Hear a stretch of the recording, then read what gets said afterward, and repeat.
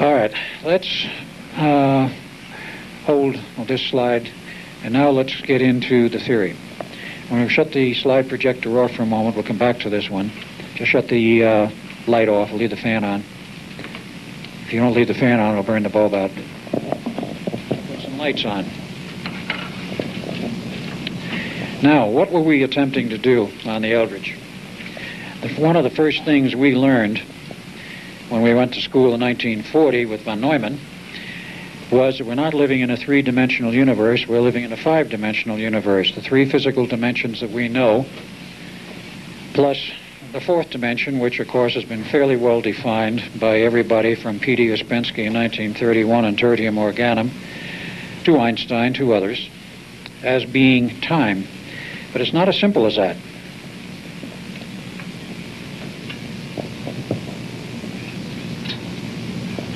I was about to say we have no chalk, but we do. Let's draw a little diagram. I would like to have these in my slides, but I haven't been able to get them made up in slides yet. Let's say that this represents the three dimensions of our reality as we know them. We'll just call them D1, D2, D3, all at right angles to each other. Everything in this room, etc., everything we know of solid three-dimensional structure. But there's an interesting point about this. These things have endurance in time. If there was no time flow, nothing would exist. They are dependent upon a higher dimensionality to exist, and that higher dimensionality is time. So we'll draw it as a dotted line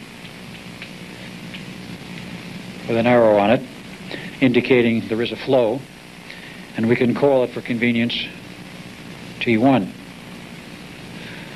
It is, in a certain sense, at right angles to the other three, but that is not a true relationship. It is a flow of time, and I'll get back to that in drawing up or slide to explain it further. But T1, or the fourth dimension, is not the only dimension that's involved. There's a secondary dimension called T2, or a spinner. And this thing is really a vector which rotates at right angles on T1. In other words, if I were to use this pointer to represent T1, or the fourth dimension, you have T2, or spinner, as a vector at right angles rotating around the end. But it's doing more than that. It is T2 that really is the control function, because this thing is traveling as a helix, if you want to draw it that way mathematically. And as it rotates in this manner, it is doing a corkscrew number through the universe, and that corkscrew number, the forward motion, the average time of this other vector, which I drew here, is time as we measure it. We do not measure the spinner. We only measure T1.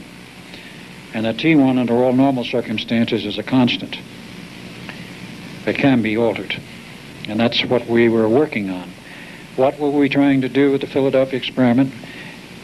We were trying to change the position in the time stream of the ship sufficiently with electromagnetic means that the energy which would come from a radar signal or from light would pass straight through, so far as anybody could tell or see. There would be no reflection. And if there's no reflection of any energy, light energy, radar energy, or whatever, you have no image. Everything you see or I see or a radar display screen sees is dependent upon reflected energy. If there's no reflection, you don't see anything, regardless of whether it's there or not. And that was the basis for producing the invisibility field. Now I'll go back briefly to the slide. If you want to turn the light back on, and the light's out, we'll cover the slide, then we'll go on from there. In a book entitled How You May Explore Higher Dimensions of Time and Space by P.D. Palucki is the man, published 1989. He has a number of different drawings, but this one, the so-called Torus of Time, is perhaps the best and the most explanatory. How You May Explore Higher Dimensions of Space and Time by T.B. Palucki. I have it there. In fact, it's sitting under the slide tray, I think, or under the slide projector. Now, as he shows it here, and it's mathematically quite correct, you have a torus formed by time, because time is not open-ended. It is a closed loop, so far as we can tell. And this is what Einstein said, among other things. He said there is no such thing as a straight line in our universe. If you think you have a straight line and you could send a straight line out, let's say from your chest, and you went long enough and far enough, you'd wind up hitting yourself in the back. Of course, this is speaking theoretically, and also it is correct in the sense that it is a curved, closed universe. And this also applies to time. But this corkscrew spinner generates the timeline, which we reference, but it also does something else.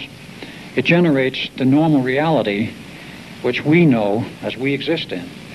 But there are alternate realities. If you go 90 degrees around this torus, you will have another reality, an alternate one, very similar to ours. Many things, most things will be the same. There might be a few people missing, there might be a few additional people, a building or two might be different, but it'll appear to be exactly the same as ours because it's locked in the same time stream, but it's phase shifted by 90 degrees. Now, if you take an object, such as a warship, if you were to take it 90 degrees, it would be in another universe, so to speak, another reality. If you take it part way around, like about 60 degrees, it becomes invisible, but it is still physically there. You can go up and hit it. So that was what basically we were doing at that time. Now, of course, invisibility has seen a few improvements and a few changes. That was the basic business, and you can have a number of alternate realities. You can also have split-offs from the main line to still other realities, and you can even go into other universes. This gets into deep theory I don't want to get into. For that matter, I don't even know most of it. It's very involved and very abstruse. But I thought you'd like to see this because this represents quite well what Einstein said in his unified field theory. It's a closed universe and a closed circuit. Preston on Friday gave more information in terms of the time sea and how the time function actually works. Yes. So let's have the lights back on and the slide projector off, and then we'll go on from there. So we still have quite a bit to cover.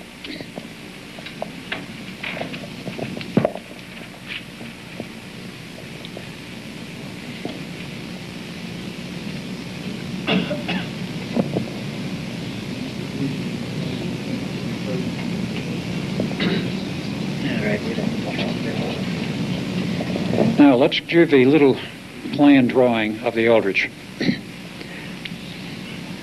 I am not the world's greatest artist, like Preston. I guess I know. Neither of us are. Let's draw this sort of like this. That will represent the bow, and this will represent the stern of the Eldridge.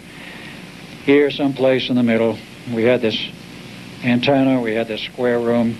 We'll leave a lot off. We have gun turrets and so forth. We have this big antenna right here in the middle. But we have 4 coils designed by Tesla and used also by von Neumann with very little change other than he put a damping coil on the top, because when you go from a CW type analog signal to a pulse signal, these coils would ring like a banshee. 2 in front, 2 in back. These are gun turrets, so I'll just erase them. They may be confusing to you.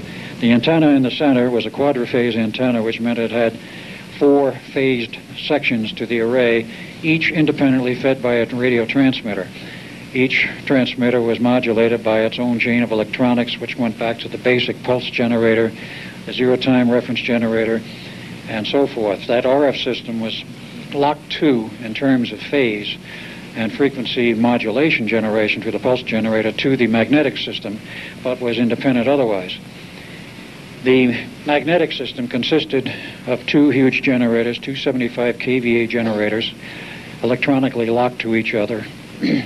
For reasons which I don't recall now, each had 5 field windings.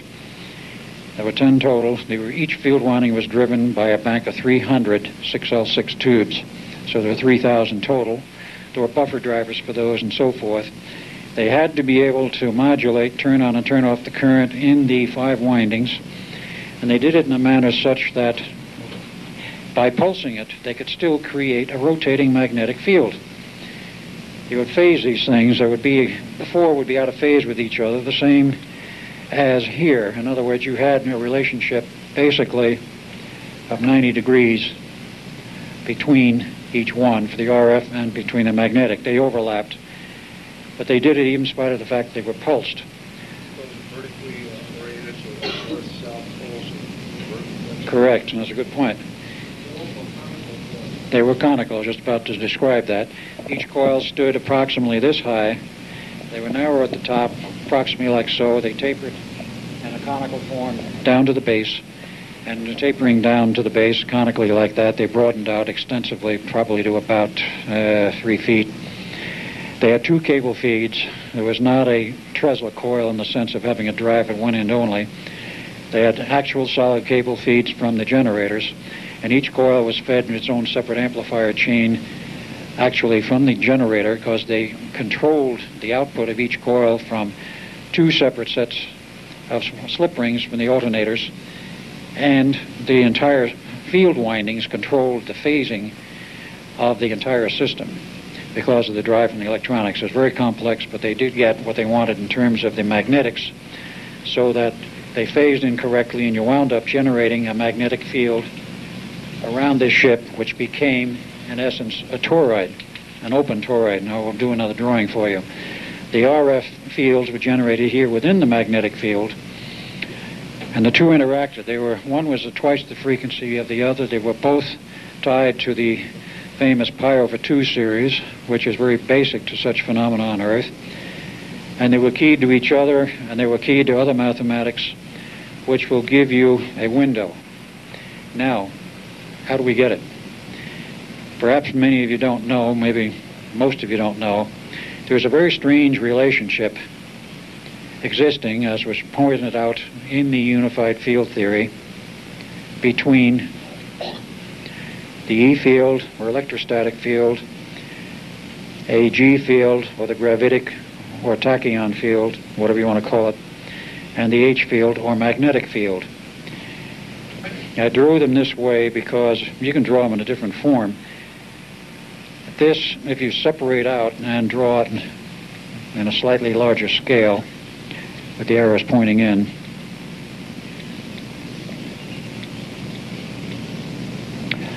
would be again your E, G, and H. The forces will be forcing towards the center. 3 interact, and of course they interact with time. And what happens is, if you manipulate E and H correctly, you also manipulate G, and if you manipulate the 3 of them, you then create a time effect. You change the local time.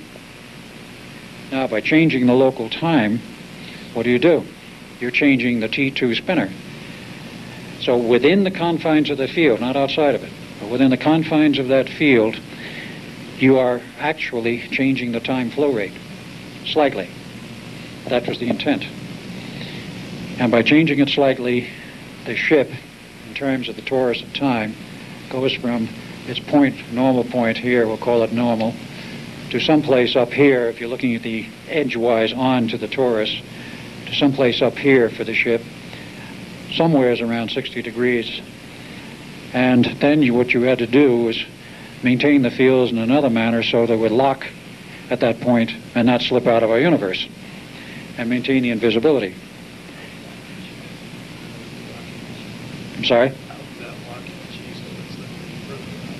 Well, if you go too far around, the ship's out of our reality in another.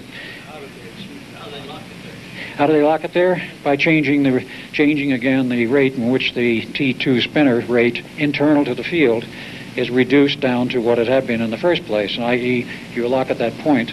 You're not continually increasing the frequency. You don't maintain it at an increased frequency. You're just deriving a phase shift. When you get to the point you want, you restore the normal spinner rate in that local field.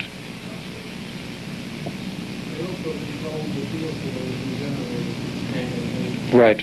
That's all done through basically the generators, the main field coils of the generators.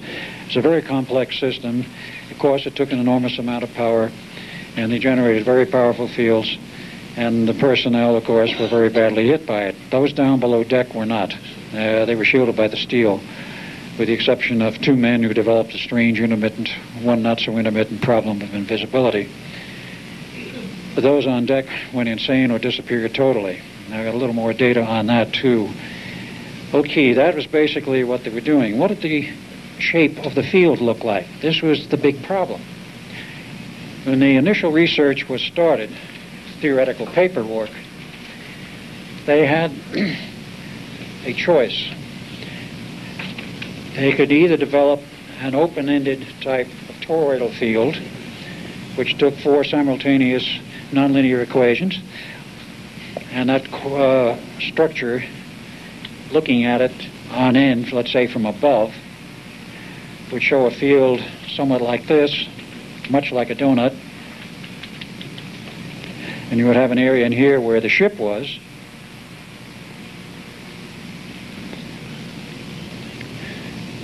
And of course, if you look at it sideways, you would see first the water. You would see a coil, not a coil structure, but a field structure which would look somewhat like a donut.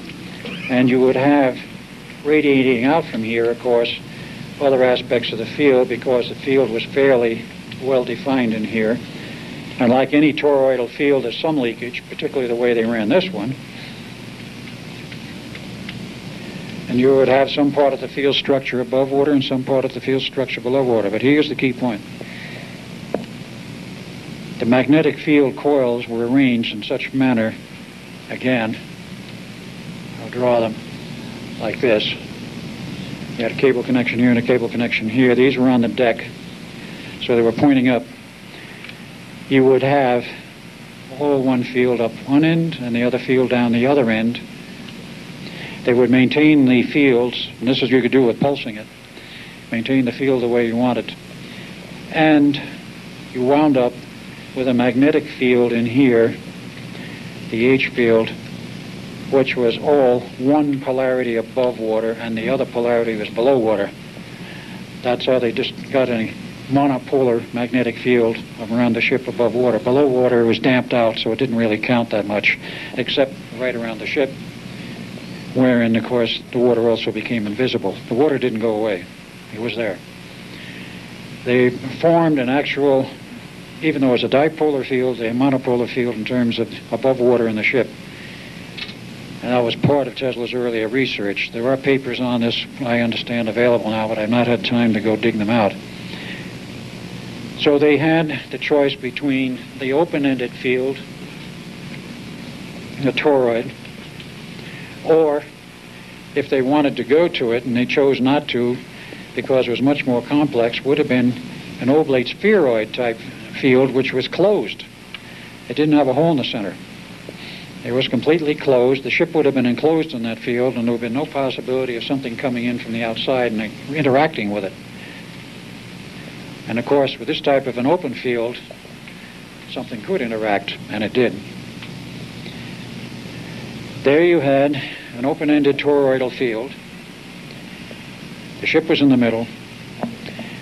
The critical date was 12 August 1983, as we found out much later, because on 12 August 1943, 12 August is the critical date, 43, 63, 83, we found this out years later, the Earth has its own biorhythms, like the human body, but there's 4 of them, and they all peak out every 20 years with a nice, sharp, synchronizing peak, 1 day wide, roughly. And that day is the 12th of August. You have to also take into account the slippage of the calendar due to the fact it's a Gregorian calendar, which will say that by the end of the century they have to add another day, so it's already slipped most of a day. So 12 August plus or minus half a day, possibly 1 day. But with that field structure, it was open. It was open to interference. It was open to coupling. So what happened?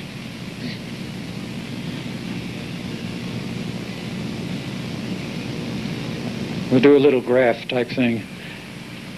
Here is the Eldridge in graphical form.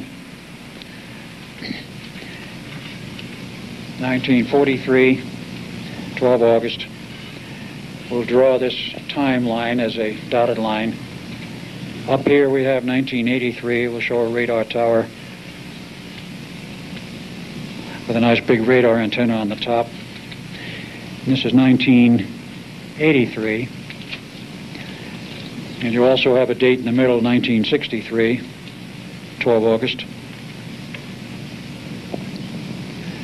Here we have the fields around this ship, an open-ended toroid.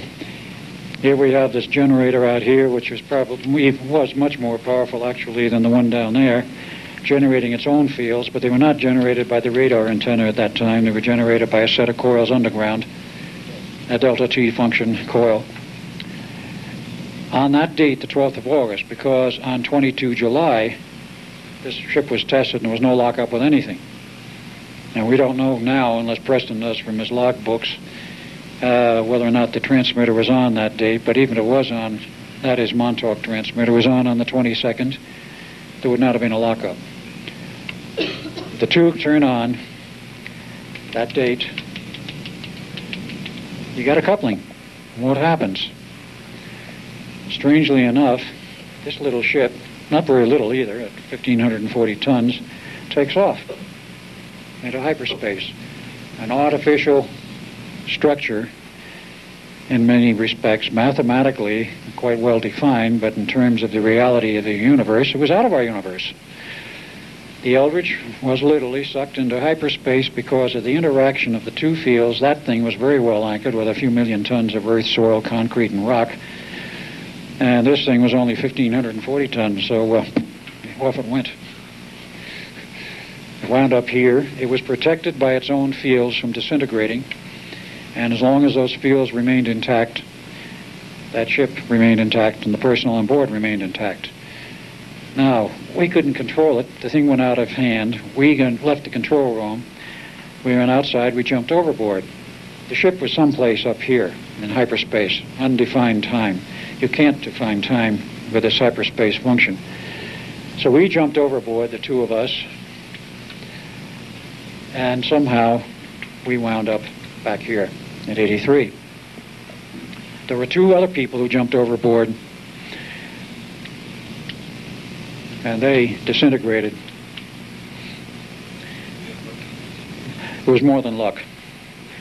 It was, one could say, divinely controlled, one could say fate, or one could also add the factor that Duncan and I were already there, and the fact that I, as Al Bielik, was working on the Montauk Project from sometime in 53 off and on until 83, and Duncan was there as Duncan number 2 on the project. He was physically there at the site on 12 August 83. I was not physically there on the site on 12 August 83. They told me to take a hike for a couple of days before that date.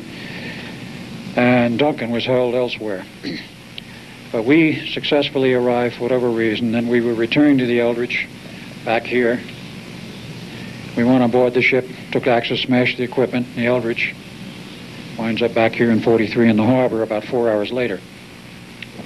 How did you go back? What did they do to you? They sent us back by means of the time tunnels and the time tunnel operation at Montauk because they had total control over space and time. Speaking in terms of mathematics, Did you step into something? we stepped into a hole in the wall, illuminated, which is about 8 feet in diameter, in which we were propelled down that tunnel, if you will, and wound up in the decks of the Eldridge. We didn't fly, obviously, and that ship was in hyperspace, and somehow they knew how to connect with it. Don't ask me how, I have no idea. Now, and Van Neumann might be able to tell, but he's not talking very much these days. The first one was quite terrifying. The second one, we knew what was coming, so it didn't bother us. The only thing was, in going back again, we were falling through what appeared to be a tunnel, or seemed like a tunnel, felt very strange. Very much like if you were to jump off the top floor of an elevator shaft when there's no elevator, and you go down. Of course, you don't hit the floor the way we did it, but that falling sensation, or if you jump out of an airplane with a parachute, that falling sensation you have until the parachute opens or something intercepts your fall. It's the weightlessness, it's about the same.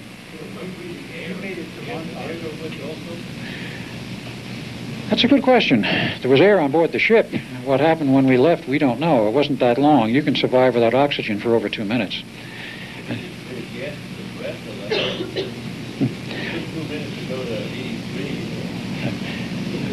It took less. I'd say 1 to 2 minutes. If it was 1 minute, there would be no problem, even for somebody who was not used to holding their breath. I can't explain that physiological aspect directly, because I don't know exactly what happened that way.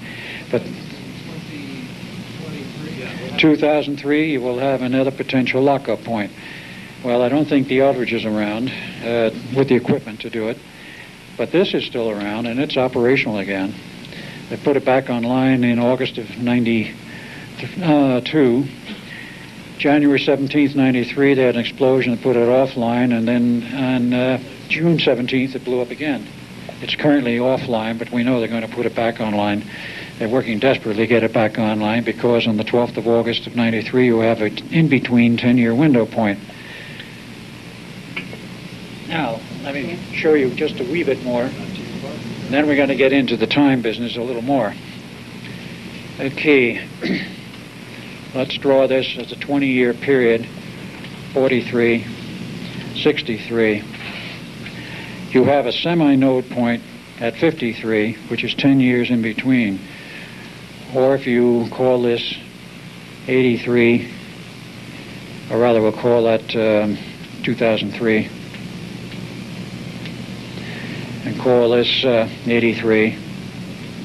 You have an in-between 10-year point, which in this case would be 93, that's this year, would be on the 12th of August. You have a 5-year semi-node point in which not much occurs, but the in-between one is active, and you can interact. We suspect, we think, we don't know, but we suspect that they want to extend that time tunnel from the year 1983 to 2003, because there is a solid wall in the year 2013 which prevents them from looking beyond it with a time machine, prevents them from doing much of anything. It's to keep this era from interfering with the future era beyond the wall of 2013. I could talk a lot more about that, but it would take much time and revealing certain confidences. But in any case, we know they probably want to extend the wall, because they have complained, not to me, but to Preston, they can't view beyond the year roughly 2013 with a time machine. They don't know what's going to happen beyond that. And these world powers, the New World Order people, they're worried. Are we going to be able to extend our power? Are we going to keep operating and controlling everything beyond 2013? They're literally worried. All I can say is tough. Okay, that is really what's going on now with the 93 thing. You have this 10-year in-between node point, and that occurs every 10-year point between any of the other dates. Now, let's get into something more on this time business. The manipulation of time and that sort of thing.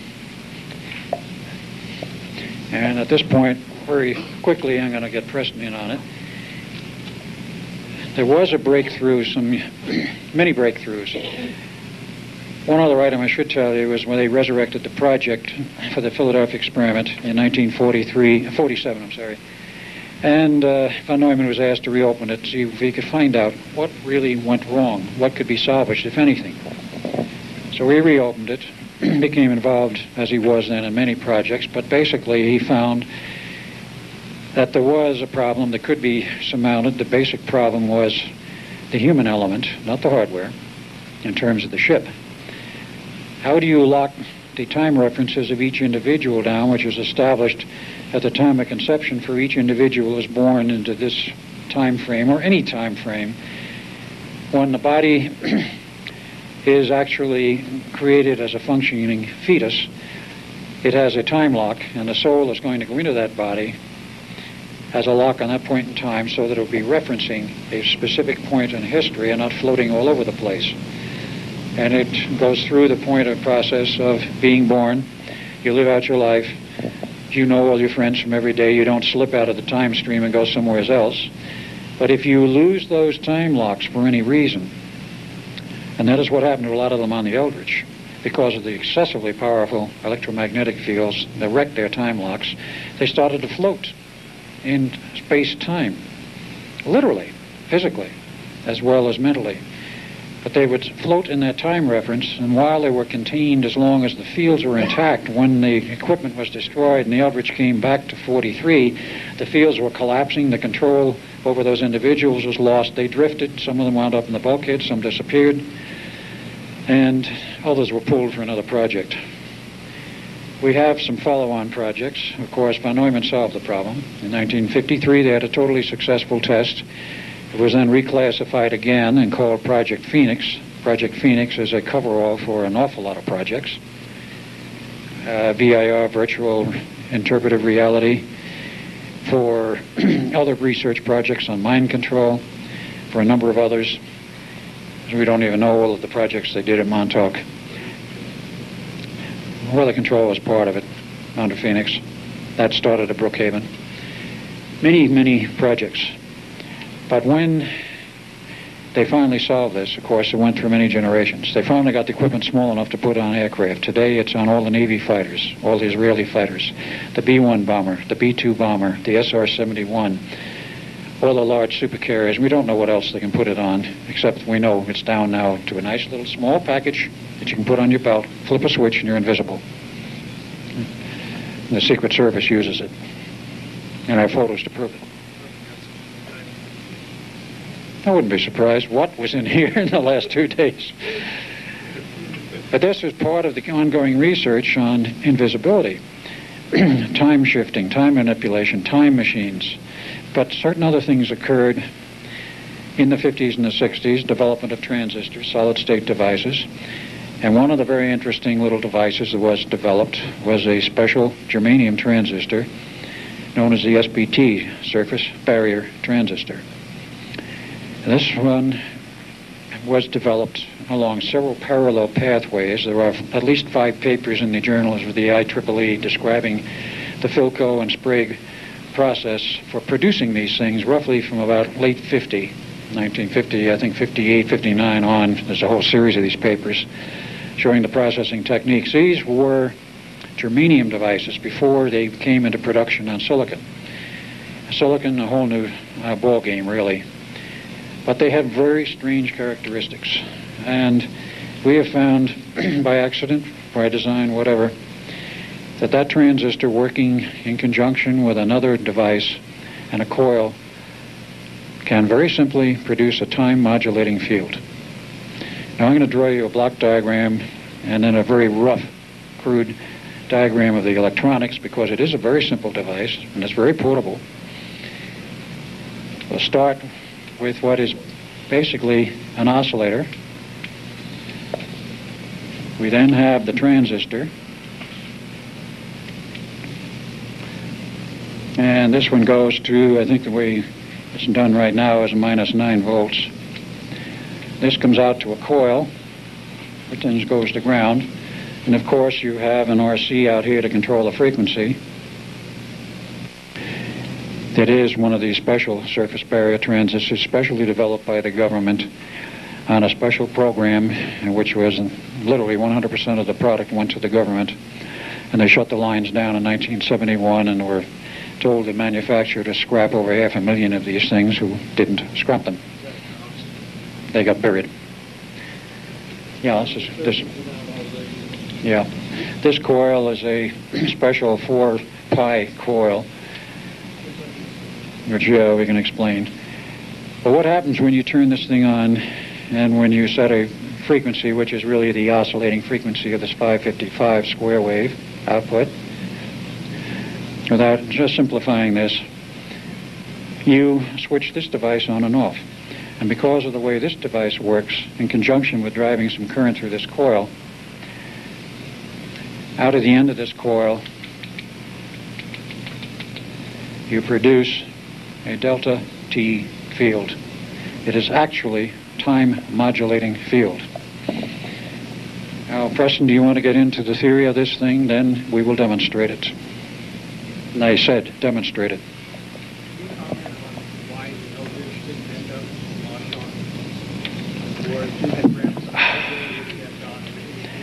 That is a little hard to explain. I can't answer that one, really. It remained in hyperspace, and as I remember some of the other data which has come through since, indicates there was more than Eldridge in the hyperspace. There was other hardware seen floating around out there, like some aircraft, a submarine or two, and so forth, which, because of the fact, I did forget to mention, the Germans were working on the same project themselves in World War II. They lost a number of submarines totally to this project, their own version. And we also had three, not one destroyer. We had DE-013, DE-078, and DE-173, which was the Eldridge. I don't know much about the other two, except they were outfitted in the Philadelphia Navy Yard. I know two people who have verified this. And one of them sank in the Azores in its test, and what happened to the third one, I don't know. But why none of them wound up at Montauk? It's a good point. I don't know. Preston, you want to take over? Okay, before we go into the actual workings of the transistor, let's first go deeper and heavier into the delta T function. What is delta T?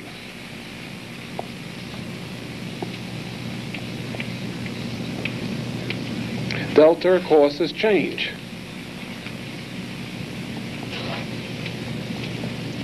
T, of course, is time.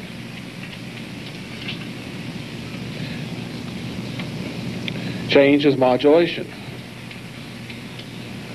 Now, how do we get delta T? This can be yielded from essentially a transform, which is a function of frequency going to a function of time. How do we get this? I have to erase the beginning of the antenna here.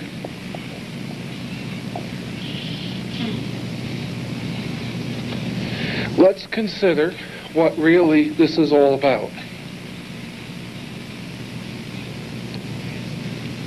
If we have, let's call this our delta function here. This is yielded from essentially a summation, n equals 0, n equals infinity. This is essentially functions of frequency coupled with time sub 0 crossed by time sub infinity. This, of course, will give you almost an infinite series. It'll just keep going on and on and on and on. This series turns out to be holographic. So we could essentially limit this by a bandwidth. What we're doing here is we're taking a frequency transform, crossing it, processing it by a cross of T sub 0, cross of T sub infinity. What is T sub 0? This, of course, is the center of the torus.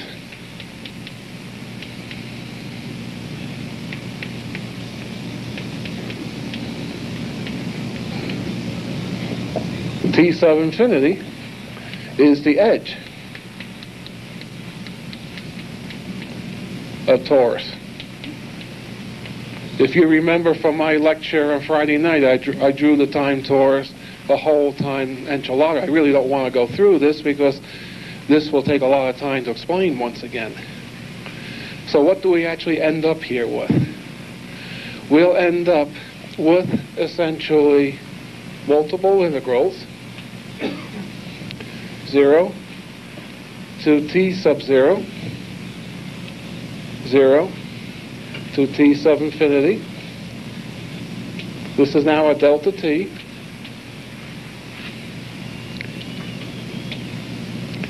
This is now the function inside here is essentially our frequency transform times T sub 0 cross T sub infinity. Now, we got to put a constant out here. If we don't put a constant out here, this whole thing falls apart. This is going to be another cross with gravitation. question. Any move from time to time away so that the camera can change the formulas of the color and motion? Okay. Now, what we're getting at here, have to excuse me, I'm recalling this all from memory. I did not expect to do this, so I didn't bring a stack of notes like that to try to reduce to something simple. We again have to put this, which is essentially, now we also have to put in delta t. I'm doing backwards. So it's a T0 D sub t, d sub 0, d sub infinity, and d sub frequency. And we have to also put in here a third integral, which is minus f to plus f, which represents the bandwidth. Remember, we're talking here infinite bandwidth. This is holographic. You can take a limited slice of this bandwidth, and you'll still get the delta t function. Is the T0 and T infinity along T1 or T2 dimensions? No. T0, again, is the center of the time torus. We're on a manifold that goes from the edge to the edge of the time torus. As those spinners, as the twisters rotate in the time torus itself is a closed-end spinner. As those twisters twist, they create tangents, which create manifolds in the edge, in the center, where they all cross multiple manifolds. That T sub is 0.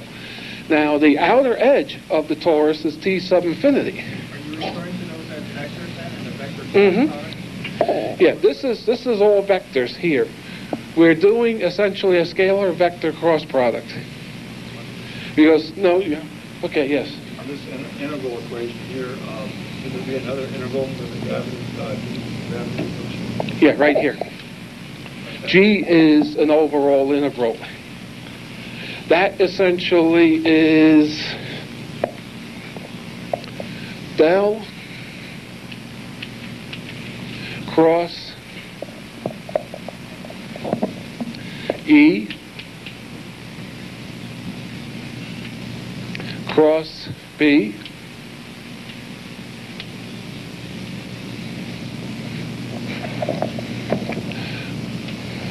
I'm not sure if I'm putting this down exactly correct. This is a triple del cross product G. Now you got to put here all this crud for J, omega, epsilon, mu, and the gravitational constant, which is usually little g. You got to add that all on at the end of this. This is equal to what, people? 0, real, and plus or minus I, J, K. I is T sub 0. J is T sub infinity. K is your gravitational constant again. Well, this is telling us we have to sum these all things together. We can pick this out. All this drops out. And we get essentially that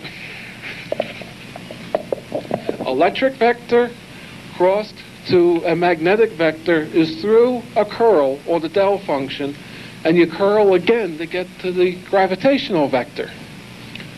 You got to take this, substitute this up there. This thing keeps growing bigger and bigger. Now, this F sub t, what is this? This is a frequency transform. Now I have to erase the blackboard. Everybody got it before I erase the blackboard. Because I've run out of space. Tell us again what n and equals 0 again. Here? Yeah.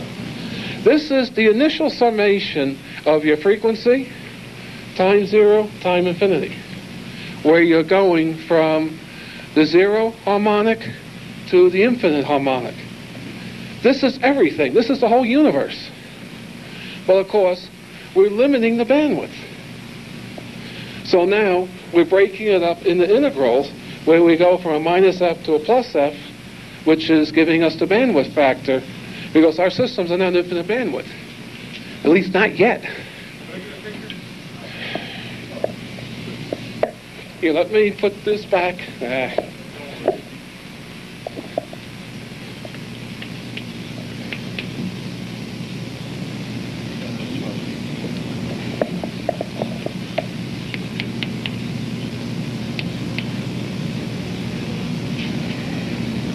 Can you guys on the first two rows dive a little bit under so that you go the last row of the formulas?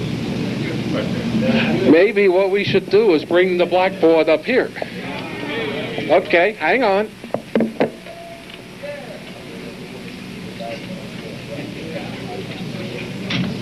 First, gotta get rid of this chair. You ready? Yeah. Good. Take it to stand. We'll get the blackboard. My hand is here. Okay. What is the side of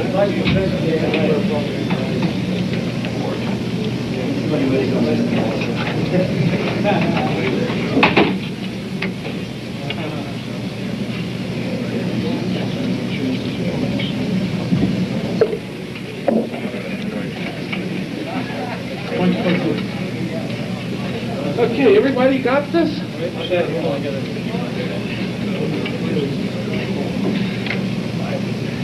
Side list, a little press. Do you mean to have a cross operation with the G? Mm-hmm. That G vector, electrogravitation, is very important. Yes. You don't have a cross indicated in there. Yeah. That's a little equation. Yeah, right here. No, that next one down. The curl equation. Yeah, you're right. There you go. Sorry about that.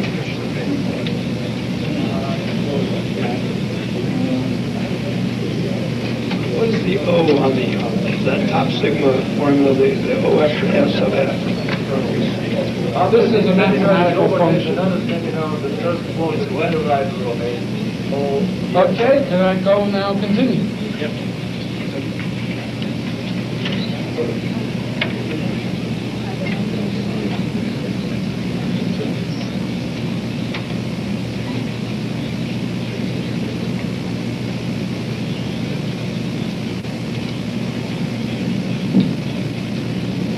We now going to go into a little bit of theory on delta pulses. I'll repeat that. I'll repeat it. I only have two hands.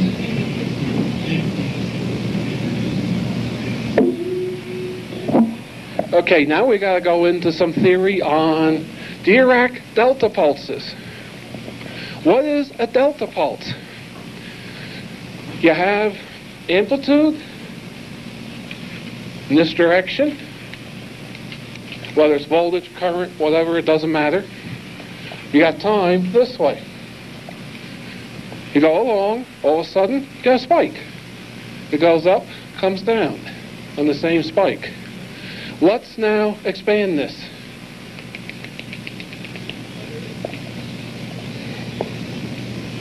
It comes out a nice square rectangular pulse.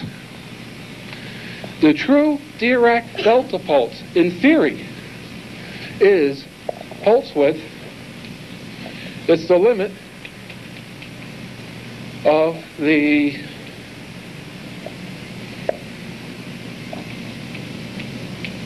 delta P is delta pulse.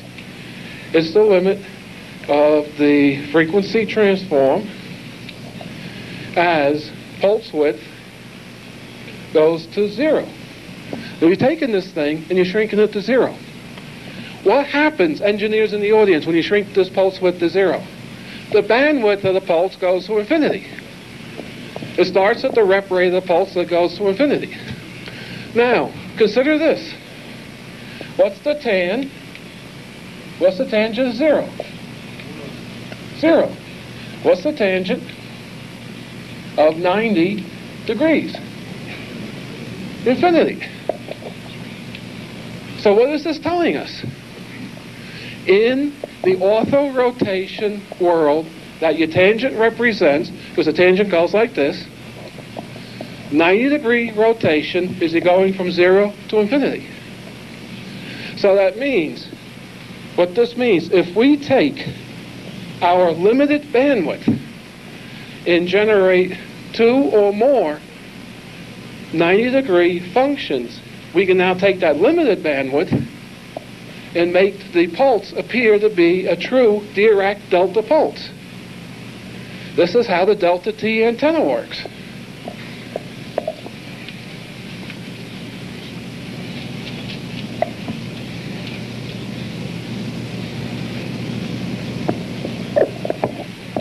Delta T antenna, to review, of course, is a triple delta loop.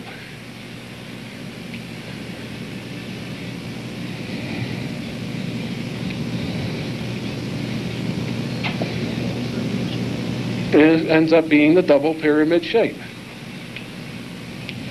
X, Y, and Z. What is this thing? A loop this way. A loop this way. A loop this way. We got 3 delta loops orthogonal right angles to each other. Now, if you remember, we had our multiple cross products involving electrogravitation, T sub 0, T sub infinity, and our infinite frequency transform with the frequency coefficients from n equals 0 to n equals infinity. We can't do that. We gotta go from n equals 0, that's your DC component, to some finite boundary, maybe 20 kilohertz. So now we're going to have an integral equation. 0 here, 20 kc here. Take it every hertz, so it means you got 20,000 steps in your integral for your limits of integration. This is 0 to T sub 0. This is 0 to T sub infinity. Now we're going to put in here our delta of n. This would be n. We're going to put in our frequency, our transform of frequency. We're going to put in our T sub 0, which actually is the tangent of 0. We're going to put in our T sub infinity, which is actually here, tangent of infinity. Yeah. So this has to be tangent of 90. I'm no better than any of your other college instructors. We all make mistakes. I'm not alien, no more than anyone else in this room is alien. Now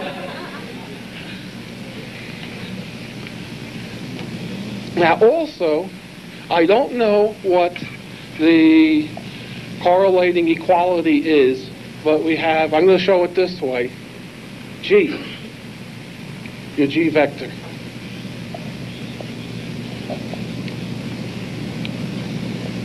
What I'm saying here is we don't understand the proportionality, but we don't need it to bend time.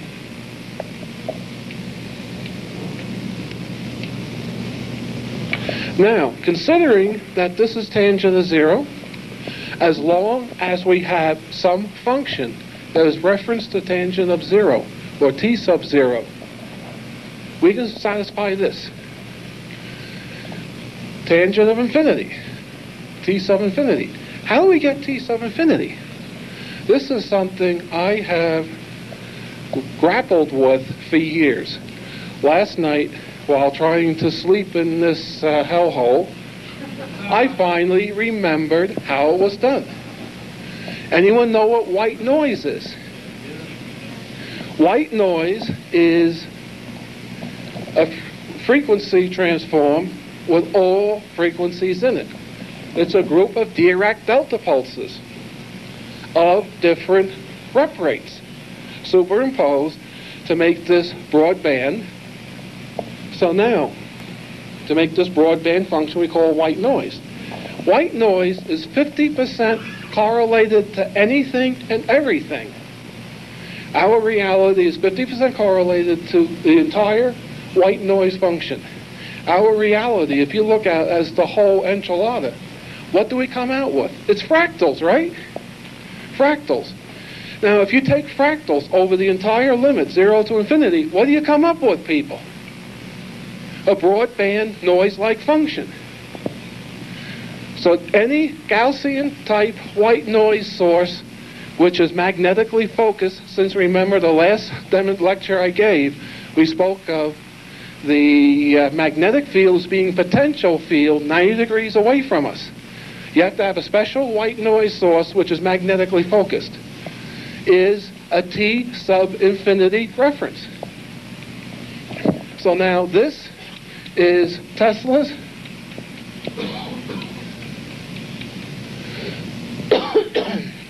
whirligig, as I call it. This is white noise. What is Tesla's whirligig? This is what we call our zero-time generator. If you remember, any of us familiar with the history of Nikola Tesla, he worked with all sorts of resonance, or as another friend of mine says, resonance. What he discovered is if you get two inertial rotating masses, inertially rotating, if you can relate the mass of the two objects, where the mass times the rotation of one is an integer relation to the mass times the rotation of the other. They're going to sync together through gravity. So what he built was a motor generator where the speed of the motor times the inertia of all the rotors in the motor generator was inertially matched to the rotation of the Earth. This was developed for the FAA in the 20s because back in the early 20s, FAA was developing landing systems. They had to have a reference that was constant all over the Earth. They didn't have good crystals in those days. LC oscillators drifted like an SOB as we still have today. So he decided to make this weird motor generator locked up onto the rotation of the Earth. Figuring the Earth is rotating the same everywhere, you'll have the same frequency everywhere. I have a number of these devices. Al has one in his possession also. They were built for the FAA in the 60s and the 50s. You turn the thing on, you hear the thing speed up, it whirls its way up, and then you can hear it lock in. It doesn't lock into the power line. Why? It's a synchronous motor that they drive it with. 1800 RPM, which is a 4-pole motor on 60 hertz, or 30 hertz rotation. Now, I've taken that reference generator and operated that thing from 58 to 62 hertz. Its output frequency did not change once it locked in. Now, when you went below 58 hertz, 57 something, it dropped out of lock, and then the motor tracked the frequency, and when you went above 62 something to 63, same thing happened. So this generator is locking in to something besides the power line frequency, or else you wouldn't have that window where it doesn't change its frequency, the output frequency. Now, this locks to the rotation of the Earth. The Earth is now inertially locked to the rotation around the Sun. The orbit of the Earth is inertially locked through the inertia of the Sun and the Earth to the rotation of the Sun. The rotation of the Sun is inertially locked to the rotation of our galaxy around the center of our galaxy. The center of our galaxy is inertially locked to the rotation of our reality. Now, people, what is the center of our reality inertially rotated, inertially locked to? Yeah, zero time. So this Tesla whirligig is a zero time reference. We have our white noise, which is a T sub infinity, an infinity time reference. Now, what do we do with gravity here? What do we get if we do a cross product of these? Does anyone know? I know, it's difficult. You get a 90-degree rotation. Yes. Now, what is cross? A nonlinear function, a mixer.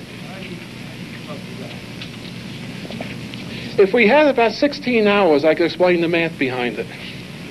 You're just talking about Two tangent functions, 0 and infinity, 90 degrees. Gravity is the crossing of no activity with all activity. You create a rotating vortex wind between the 2 points.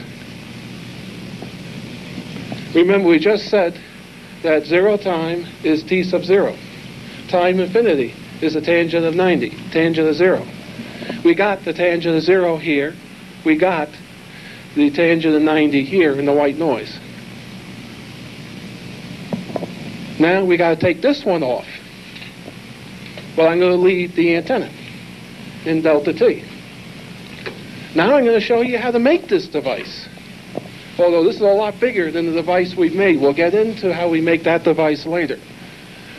I'm telling you at this point, I'm showing you the secret of time. Time modulation.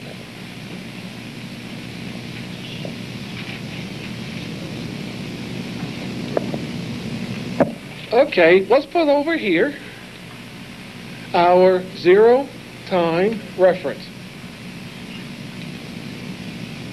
This has 2 outputs, 30 hertz, fixed, and 30 hertz, phase variable. If you look at the Tesla 0 time reference, it's got a big knob on the front and a dial behind the window that says 0 to 360 degrees. There's 2 30 hertz alternators. One is rotated by this knob and dial. So you can gain precise control by rotating the 2 generators to each other, which relates to the Eldridge owl, because they're now changing the rotation by changing the fields. In this case, they rotate the entire field mechanically. So it's got 2 outputs, 30 hertz, reference phase, and variable phase. We take these 2 outputs, we put them into mixers.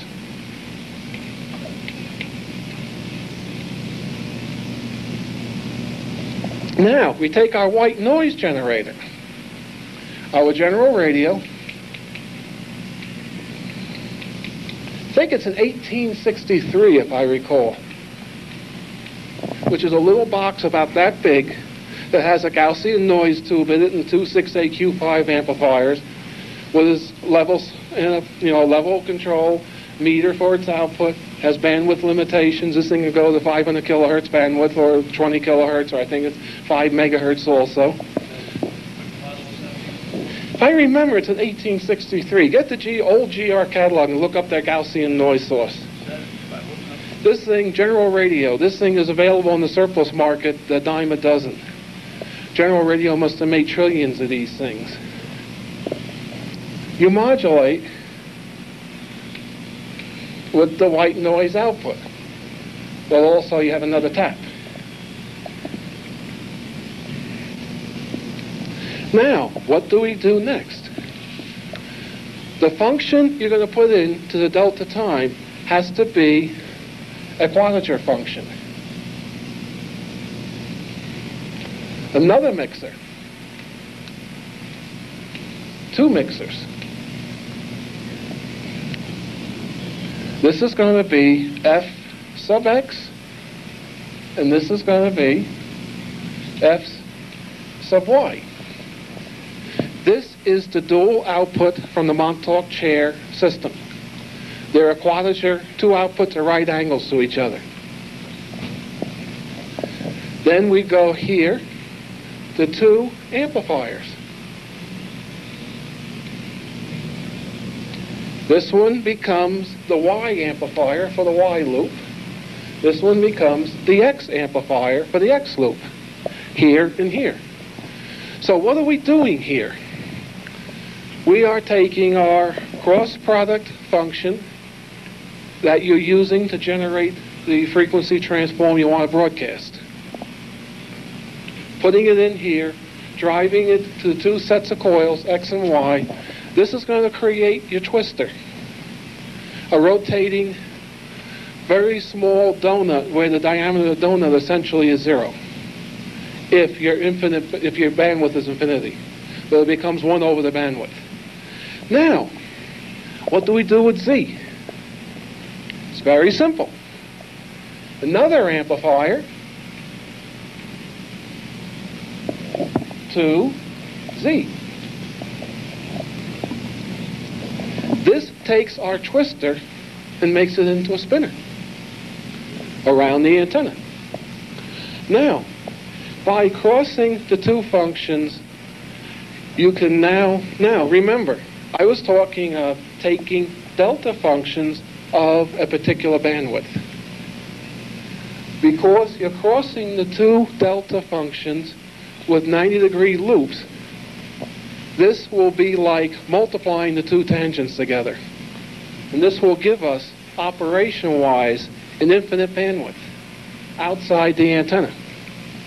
You'll get an infinite bandwidth. What are we generating here? A vortex. Because of the fact that this rotating vortex is built up of a frequency transform function, which by the activity of the right angles of the antenna, 3 right angles now, it's all going to appear to be noise, because we're modulating our signal with a noise gated by the 30 hertz. They are coming from a computer, a mind amplifier. This is your function that you're broadcasting into the time domain. I'm telling you, specify it's got to be 2 functions in quadrature to each other. It's got to be biphase quadrature, which, to our medical people in the audience, what organ in our body works on biphase quadrature? The brain.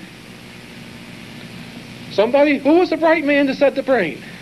Stand up, sir. A round of applause. We got somebody that's awake in the audience.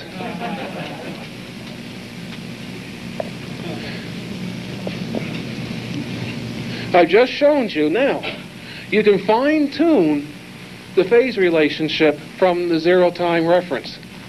What you'll find as you tune through, you'll be able to actually fine-tune how far in time relationship this will vary. If you match the 90 degrees here to the 90 degrees here, if the fidelity of all the information channels is infinite, what do we have? We have a controlled time portal in the center of this antenna. Now, we've left one piece out. How do we construct our delta loop? Let's take one loop.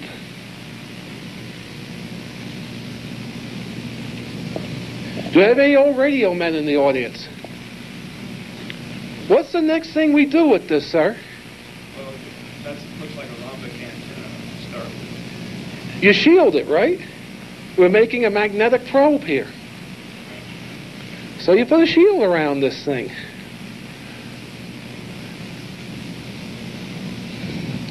What do we now got? A radio direction finding delta loop.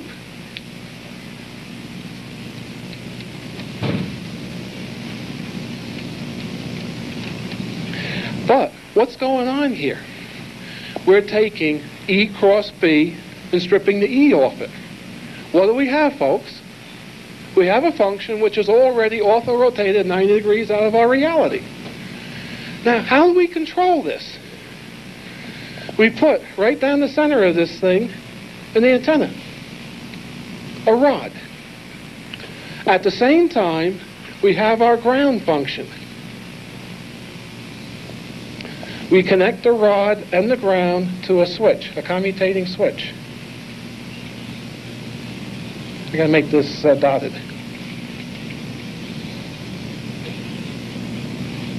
We drive the switch from the rotation of the zero-time generator.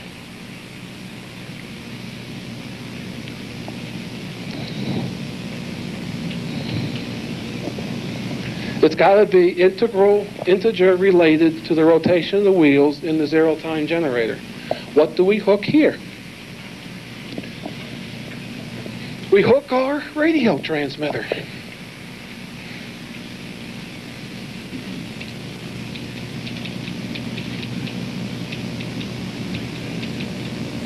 Now, this is a very unique radio transmitter.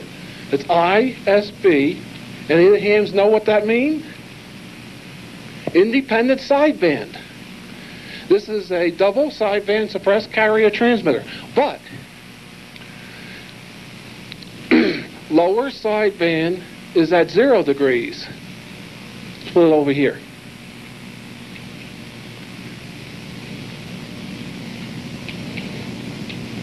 Is at 0 degrees. Carrier equals 90 degrees. Upper sideband, upper is 180. This is called a bi-quad, bi-phase radio transmitter. We put into the upper sideband F of Y. We put into the lower sideband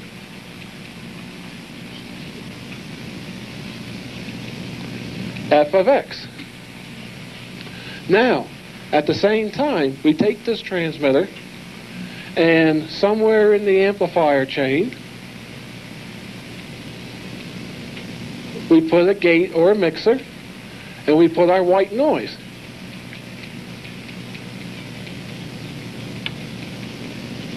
We take the output of the transmitter, put it into this RF switch.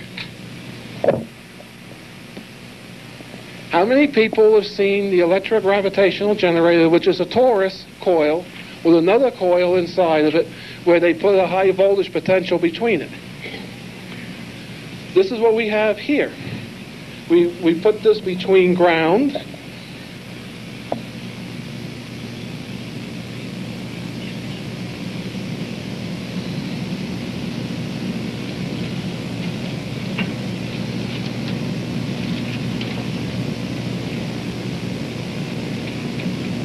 and our RF signal back and forth.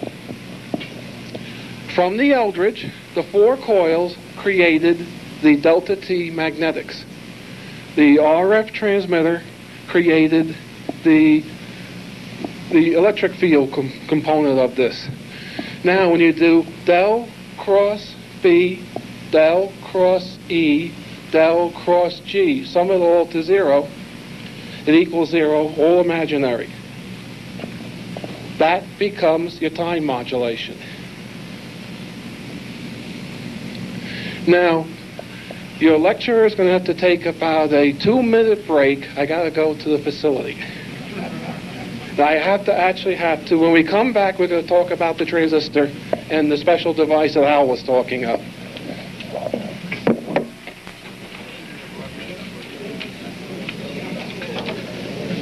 Anyone know what a tunnel diode is? All right, we got one bright individual. How do you make a surface barrier tunnel diode? You take a piece of semiconductor material, silicon, germanium, gallium arsenide, it doesn't matter. Let's say it's P. No, let's say it's N. N is easy to make in the old days. You deposit, you take this and you etch it so it's absolutely flat, electrochemical etch, which means you take a jet and you put out a chemical, and then you take that conductive jet and you put a voltage source between it. And you etch, electrochemically etch, you use a chemical which is a salt of the semiconductor, and you electrically chemically etch an absolutely flat face that is molecularly flat on the surface of the germanium crystal. Then you shut that off. Then you put on top of that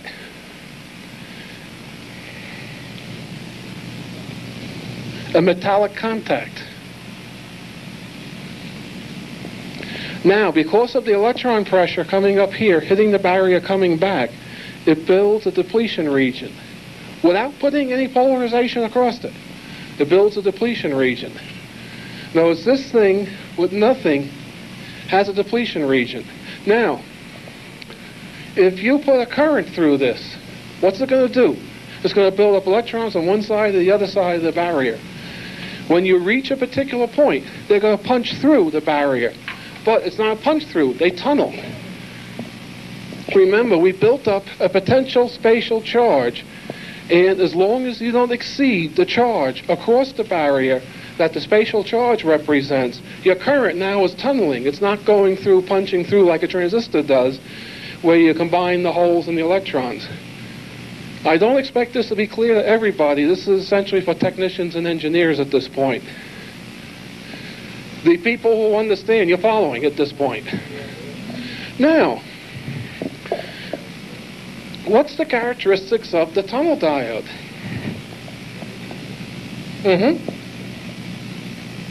I versus voltage. It goes up, then it comes down, and it goes up again. This is your tunneling region here. What this is saying, as you increase the voltage, the current goes down, not up. That's your negative resistance. Any negative resistance device you can use as an amplifier. Now, let's go into what's actually happening in this depletion region. I'm going to take this point here and expand it.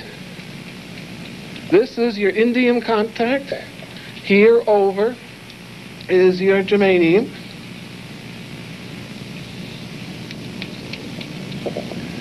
This is the depletion zone.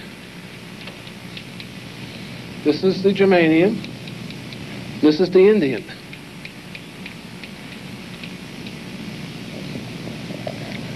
Now, as you bring a potential this way, remember, Al was speaking of a rotating vector on the edge of a time. This is going to create a rotating vector on the edge of electron flow.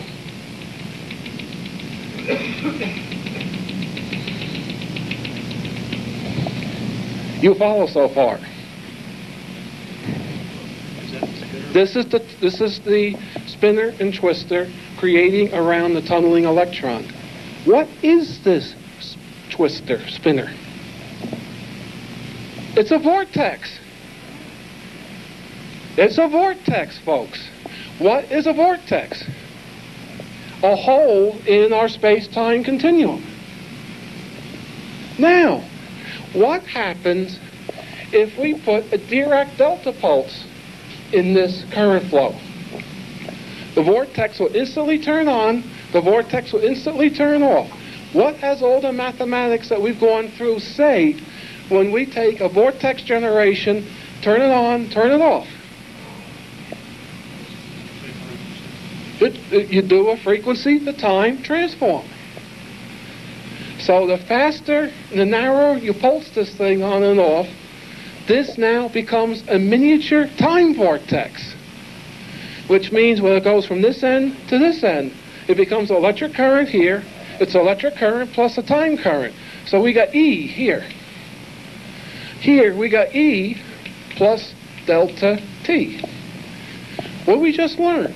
A tunnel diode is a delta T diode. Does the engineers and technicians follow so far? Now, let's go another step further. As I erase, I'm going to talk. In 1952, the aliens contacted President Eisenhower and said, hey, we want to get together and talk with you. We all heard about our treaty with the aliens. One of the things they asked us to do is, we got this problem, we got a reliability problem of a very strange semiconductor device similar to your transistor that we use on our craft. We want to have you and Earth be this sector of our galaxy source for these devices. We'll show you how to build them. What did they show us how to build? No. Surface barrier transistors. The tunnel diode came out of the surface barrier transistor research. According to a friend of mine, let's call him Clark in the book, he worked for a company called the Electronic Transistor Company. In 1946, 1947, Osborne, Shockley, that crowd working for Western Electric had formed at that point in the 50s. Western Electric split up. The semiconductor manufacturing part of it split off, and it was essentially owned and run by Osborne, Shockley, etc., etc., etc. What did they call this company? The real name is the E.T. Company. They knew all along that the transistor developed by Bell Labs in the mid-40s was from the initial contact with the K group in the 30s. That was the first technology exchange. They gave us the crystal amplifier that we call the transistor.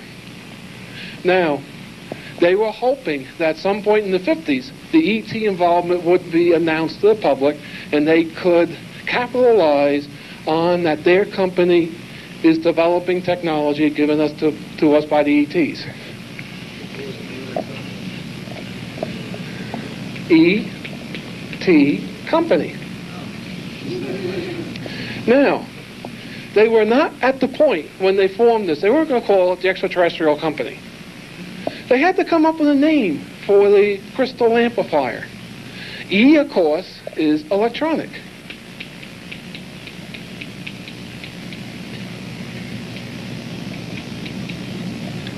Company, of course, is company. They went through name after name after name for this device. They came up with one name, transistor, that had a T. So it became the electronic transistor company. This was the R&D production facility, used to be Western Electric. In other words, Philco, Sprague, RCA, General Electric, in those days did not have their own facilities. They bought all their devices from the Electronic Transistor Company. Of course, in the mid-60s, the Electronic Transistor Company became a public corporation. They put out a catalog about that thick. You could buy any old transistor you wanted from, even the discontinued ones. Now, the Philco Research Laboratory in Philadelphia, Pennsylvania, was run by Philco, the Electronic Transistor Company, and U.S. Navy. Clark tells a story that there was a man by the name, he called him Onopole, the man's real name is Annapolis, who was an officer in the E.T. Company. Clark used to work for Annapolis when he was going to RCA Institutes.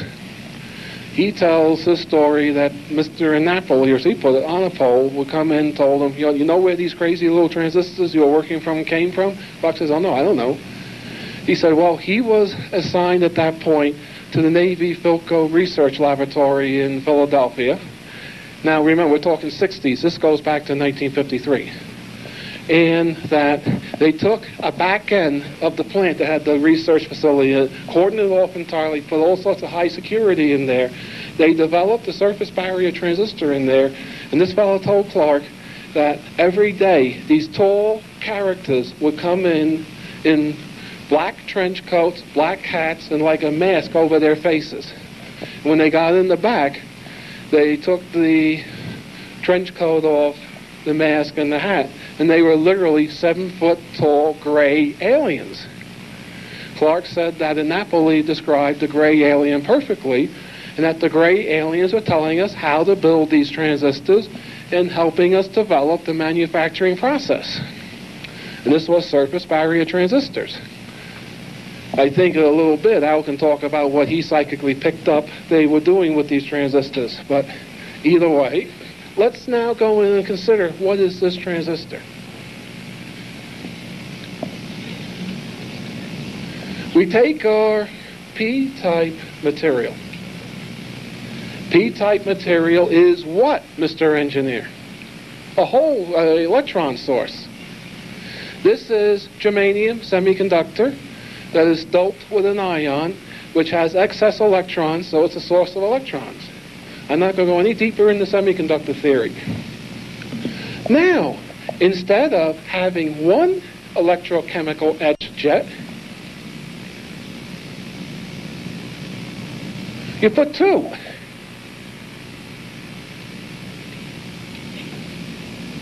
And you have two batteries here. I don't know if the polarity of the batteries are correct. I don't care. And we smooth out two sides of the crystal. Actually, they don't smooth out a base. Yeah. Very thin layer. It goes like this. I see somebody remembers the surface battery electrochemical etching process. Stand up, sir. Let's have an applause for him. Now, once they do this, what do they end up with? Let's look at this little tiny piece here. I am the consultant today, the engineering and production consultant for the ET company, by the way. This is where I got all this information from.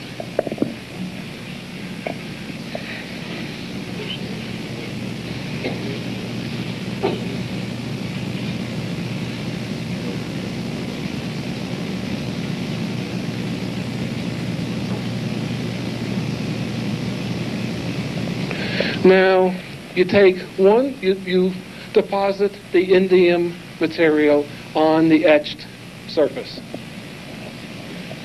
Now, you may put some other crud on here and call it MADT, call it MAT, call it SBAT.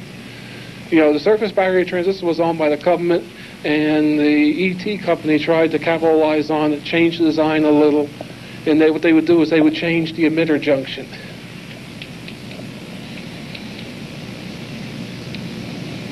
Now, what you have to consider is this. The spec sheets say that it resembles a PNP transistor.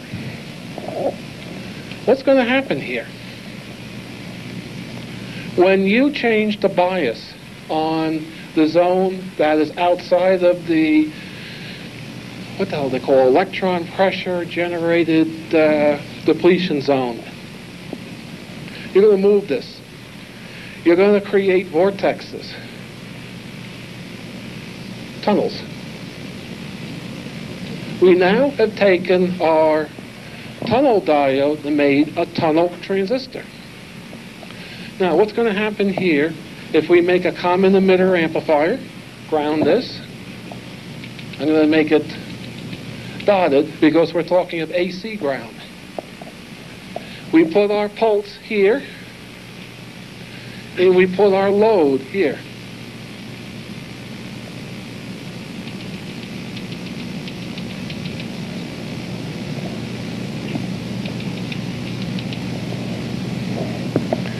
We're going to control the tunneling between the emitter and the base, and the base and the collector. What's going to happen is the delta T current, based upon this pulse, is going to circulate this way. Which means now we're going to take our input signal and convert it to an electrical signal plus a delta T. This is your delta T amplifier. What do we do with this thing? Take this thing, connect it to, as Al was saying, a 555. Put a current limiting resistor so we don't blow the hell out of the base.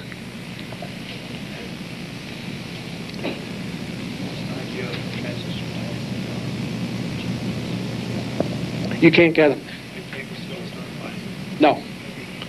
I lucked out because after the boss man gave me a pile of them, and then maneuvered me to give the pile back because he was told by the government, no, you can't do that. I remember seeing in the Allied radio catalog MADT transistors. So I got an old catalog, looked at it, opened up the page, sure enough, there it was. So who is Allied Radio today? Radio Shack. So what I did, I called Tandy in Fort Worth. and said, hey, I'm interested in a product that you guys used to sell in the late 60s. I gave them the part number. They went into the computer. Oh, yeah, we got those, sir. We got 40,000 of them. So I say, well, how come you don't have them in the catalog? Nobody wants them anymore. We still got them in the warehouse. We don't throw anything away. So I say, well, send me some samples. So they send me about a dozen samples. Yeah, these things are surface barrier transistors. So I call them up and I make a deal and I buy all 40,000 of them. And I said to them, anyone else in the country you know of have any others? So I've called a few other small dealers, associated dealers, allied dealers, and I got about another 1,000 on top of that. At this point, just as I did with radiosondes when I built the biosonde, I cornered the market on surface barrier transistors. If you go to ET company today and order them, although they got them, they're going to tell you they don't got them because there's legalities involved since the company was told in the 70s to destroy them all. They're not going to admit to anyone outside of the group, which I'm part of, that they had these transistors. So, where do you get surface barrier transistors? From Preston, right. This is how the delta T transistor works, and I'll give it back to Al now. He goes, what I did is 6 to 9 months ago, I handed out one of these little blue boxes I prototyped. Oh yeah, I forgot to describe the coil. What we're using is a coil with 4 pi windings, spider wound. Difference is, the bottom one is spaced further away. Just as Tesla noted, you could direct the direction of the flux by changing the spacing. So we got a coil with 3 closely spaced windings and a distant spaced winding, and the time flux goes this way through the coil.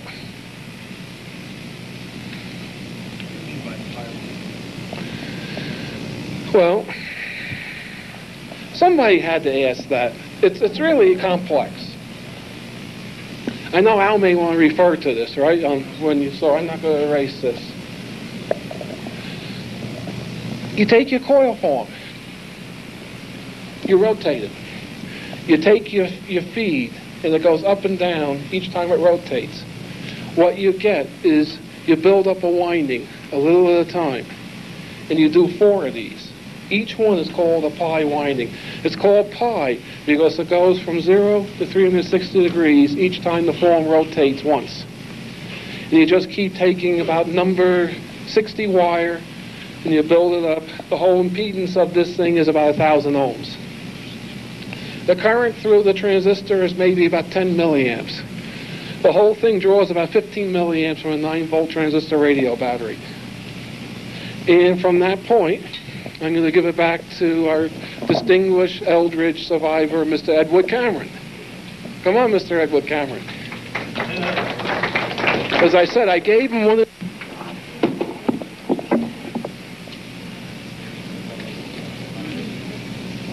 I'll dig in my little goodie box here.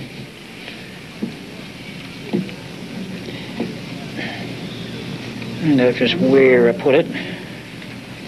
Here it is. And I'll come out with a delta T generator.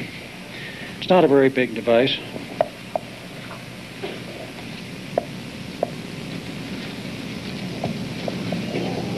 You can actually stick it in a coat pocket. The entire circuit, the coil, the battery, everything is in here. If you want to take a picture, you're welcome. And it has a little LED in the back to let you know that it's on. A huge filter capacitor to smooth out the current. I didn't show every detail of the circuit. It's not really necessary. But now you got a very interesting function on this. If I remember correctly, Preston, the surface with the 4 screws is the output side, right? Yes. Right. And if you turn it to where the little legs for this box are, it's a standard ordinary Radio Shack or whatever plastic box. That's the vacuum cleaner side. And I also have here a little adjustment pot there in order to change the frequency. Right. Right. And the coil sits in here. Literally, All right, I have a little screwdriver in the case I think I can use. In any case, I don't know how many of you people are sensitive, but we're going to find out. Turn this thing on. It's now on with a little red light. See how many people feel anything. Anything at all.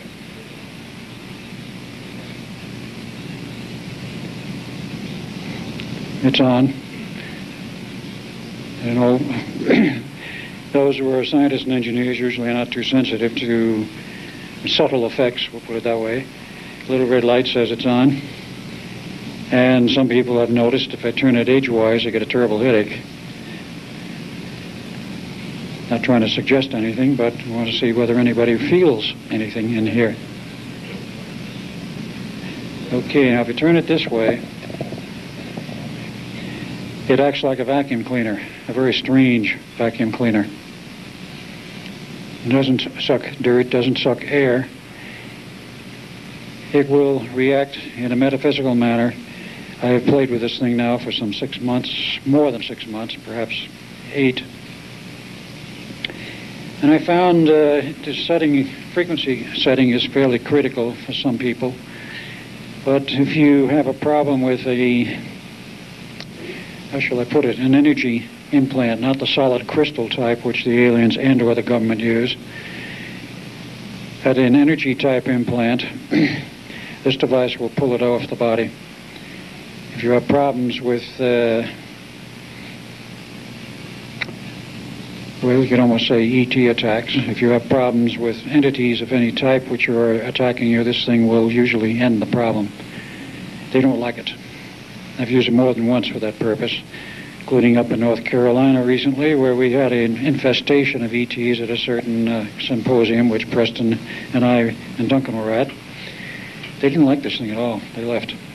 They were not physically present in the sense of being you or I or anyone else in the physical, normal reality.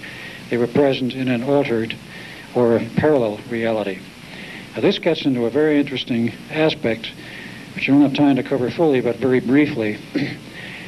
There is alternate realities. There are several of them. The government does have means to cross over into these other realities. There's a project called Project Winter Haven, which is developed parallel to the Montauk Project, probably under the cover of the Phoenix Project. And this is a project for interdimensional travel. And by using interdimensional travel techniques, some of these so-called spirits turn out to be quite real, because what is the spirit world but another reality? Quite physical to their own references. Your dream world is quite physical when you're in it. Therefore, one has to come up with a question: what is reality? We think we know what it is because we can hit a table. If you hit a car under a brick wall, you smash the car, you might smash yourself. If you could do an alternate reality shift quickly enough, you wouldn't hit the wall. Who knows what you'd hit in the other one. But this gets into a very strange and difficult area to analyze. What is reality? We accept ours as real because we've been educated to it. We feel it. We know it every day. But there are other realities and other people there that know their reality as real. They probably look at us as ghosts, if you will. But there is occasionally crossover under certain conditions, dimensional changes, dimensional doorways, which can be artificially created, or naturally they exist without artificial creation. But a device like this can prove useful in terms of if you've got uninvited visitors that you don't like. Okay. We don't have it in production yet, and I can't really give a price. This is one experimental unit. Preston had built one or two others on a breadboard, which are about 5 times this, cover a 12 by 12 inch breadboard. But if we do get it in production, it's I can put it this way: it'll be more than $100 and it'll be less than $1,000. The circuit is fairly simple, but we have to consider a number of aspects: frequency stability, adjustability, durability. We still don't really know how durable that transistor is. It's a low voltage device, as most germaniums were in the past. Typically, a germanium had a VCE rating of about 10 volts, 9 volts to 12 volts, 15 was high. This is a 9-volt transistor. These are hand-picked to handle about 25 volts. And that's one of the unknowns at this point, is how stable is that transistor against transients. You won't get much transients with a big filter cap on a battery. But it might if you were in an area where, let's say, there was a powerful radar transmitter or some other very powerful electromagnetic transmitting device. Anything from an FM transmitter to a TV transmitter. They'll put up a lot of voltage if you're too close. And if the circuit board happens to be critical in terms of the layout, the length of the leads, and you hit a quarter wavelength lead, you can build up a rather high voltage internally on a transistor because of the lead lengths on the board. Right, that's the other aspect. The coil is directly connected. Right. Okay, I'll see if I can find a screwdriver and take the lid off so you can see what it looks like. What have you practically done with it? Practically, I've used it to end problems with people who had attacks of one kind or another. Energy attachments, one could call it, which is a form of implant, but it's not a physical crystal type. Physical crystal types have to be removed surgically. Biological implants can be destroyed by electronic means. This is not powerful enough to do it. It can be used to stop a form of mind control where people are trying to impinge those who have the capability of transmitting a form of mind control. And I'm talking about hardware. I'm talking about mind control from another person's mind who has the capability, impinge on a secondary party, bad energy, feeling bad, et cetera, et cetera, et cetera. One can do a number on those people which breaks it and gives a person back some peace. Then you have to look at the other aspect of who is this and why are they doing it. Yes? Have you done any experiments with, like, time anomalies? Does it change the rate of time? It changes the rate of time in a very localized area because the output is a cone of energy. And since time is one of those elements which is basic to the universe, it does not know a distance limitation, even with a small box like this. There is no 1 over d squared or 1 over d attenuation. There is no attenuation. Sorry? What does he... It is localized because of the size of the coil at this point on the edge of the box. It fans out as a cone. It fans out as a cone of energy. The further you go, the more it spreads. But it does not attenuate insofar as any tests I have made on it are concerned. But people that pick it up are sensitive to it 2,500 miles away from Phoenix to the East Coast. I'm sorry? Nope, haven't had any so far. There's not enough power. You would have to have a very large delta T function for that, and a considerable amount of power, more than a 9-volt transistor battery. Perhaps something which is charged by a 12-volt car battery might do it. Yes?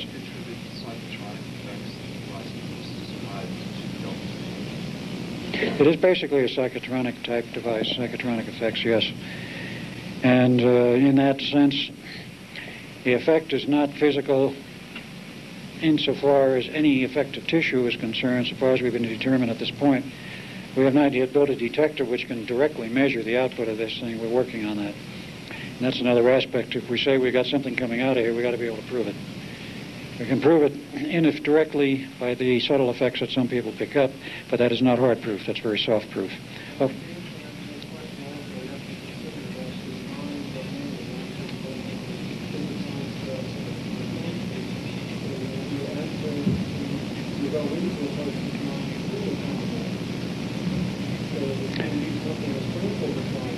Right. If you have this thing properly modulated, it will affect the person that way. If you put a scramble signal on there, there's no telling what it can do to a person's mind if there was enough power. So the government knows how to manipulate these things. They use mind control devices all the time. Okay.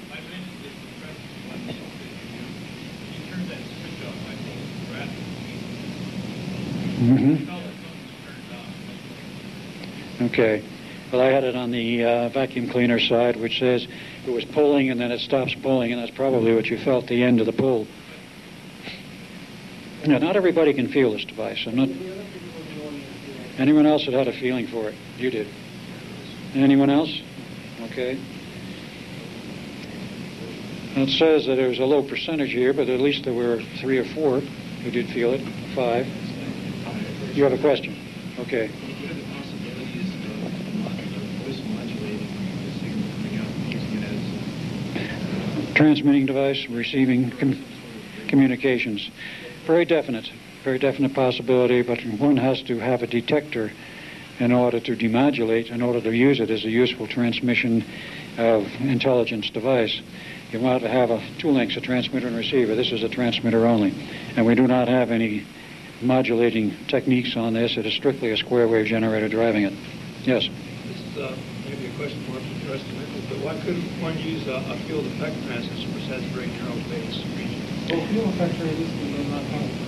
Yeah, that's a very special function. The tunneling is what makes this work. Yeah. Is the tunnel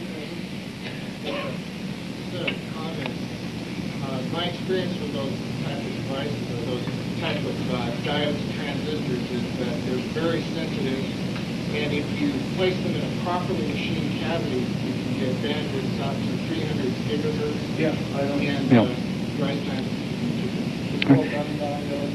Gun diodes, right. They seem to have disappeared from the market. There are many things you can do with the properly built germanium devices you cannot do with silicon. And this is a technology which has been almost forgotten and buried, but probably not in certain government circles. Anyway, you have another question? Okay. Earlier in the presentation, you said you were going to mention what happened to the vessel and the soul. Yes, it's interesting. You did bring that up. Some interesting feedback on that recently. The feedback has come back to us recently about the fact that it is still in the Greek Navy, and that over a period of years the Greeks have had a few strange things happen.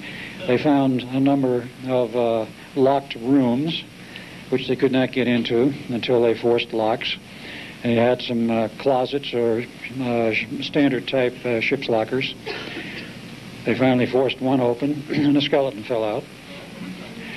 And they found wiring all over the ship that goes nowheres. It's just sitting there unconnected, and tons of wiring apparently with no connections to anything, and they don't know what it is. Well, I think I do. All right, I think we all do by now. But that's some of the feedback on that. I've heard other wild stories about when they first had the ship, they were getting some very anomalous effects which caused them to strip the ship and repaint it completely before they felt the stuff, whatever it was, die down and they could go out to sea with it. The stories are anecdotal, and I don't have any first-hand evidence or proof of it. So I had the same source in Greece that told that the U.S. government wanted to buy the element flag. Yeah, they want it for a museum piece. Ho, ho, ho. There'd probably be a cutting torch applied to bury it forever. That is also in the communications we have. The government would like to get it back. One other question? Okay. In the back. It would appear to me that 2023, that the algorithm might disappear, regardless of whether you have machinery on it. Well, there is no machinery on the Eldridge now other than a normal complement for a warship. Why do you pick 2023? Oh, 3, okay.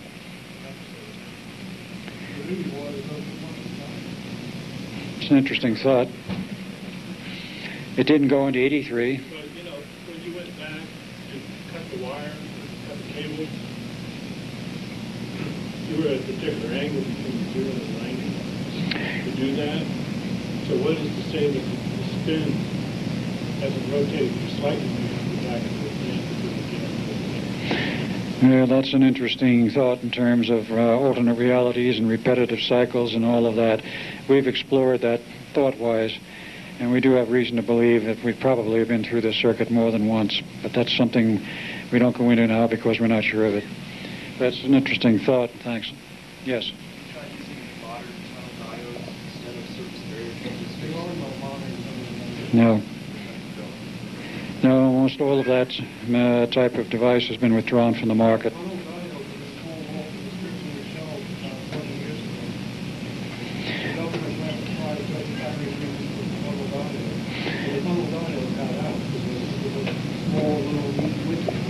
Very nice little neat widgets.